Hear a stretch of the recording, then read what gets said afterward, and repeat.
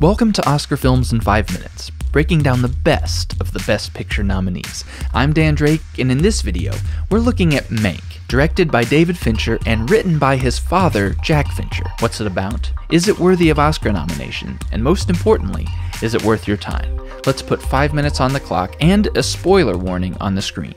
Here we go.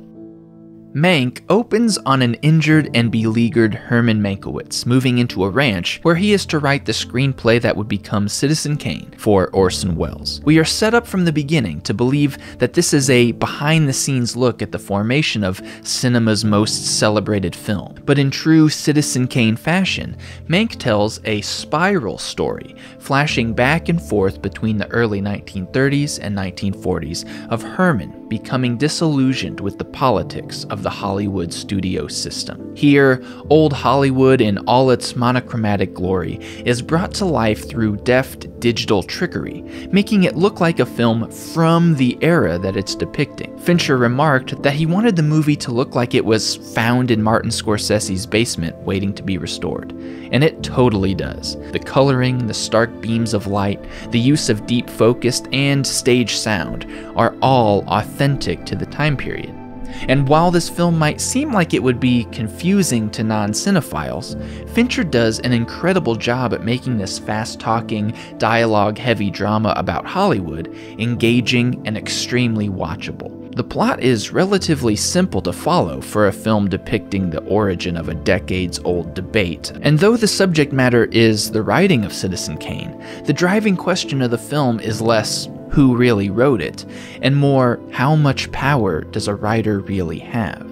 The narrative is one big circle like a cinnamon roll, not a straight line pointing to the nearest exit. You cannot capture a man's entire life in 2 hours. All you can hope is to leave the impression. And make an impression Mank does. Gary Oldman is superb as always as the tormented titular character, and Fincher's directing talent is fully on display. Mank is nominated for 10 Oscars, including Best Picture, Best Actor, Best Supporting Actress, Best Director, Best Original Score, Best Cinematography, Costume Design, Production Design, and Sound Design. And I'd say that it fully earns each and every one of those nominations. At first glance, this film looks like it was relatively easy to make. Just get old cameras, an old film, great actors, and a great script, and boom, you're done. But Mank was actually extremely labor-intensive in all of these film departments, not to mention expensive. It has been reported that Fincher digitally touched up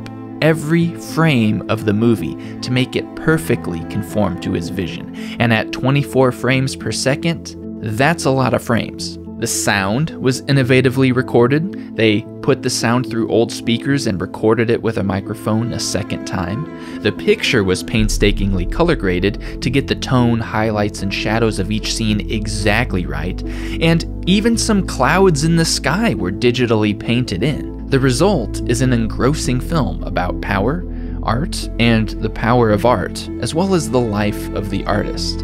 And after all that editing and hard work, I'd say this film deserves at least 1 Oscar. I gave this film 4 out of 5 stars, and I definitely think you should check it out. If you'd like a deeper dive into Mank, you can check out our other video essay all about it right here. If you liked this video, you can click here for the rest of the Oscar series, or you can click over there to subscribe. And don't forget to check out patron-only exclusives over at our Patreon page. As little as $1 per month gets you instant full access.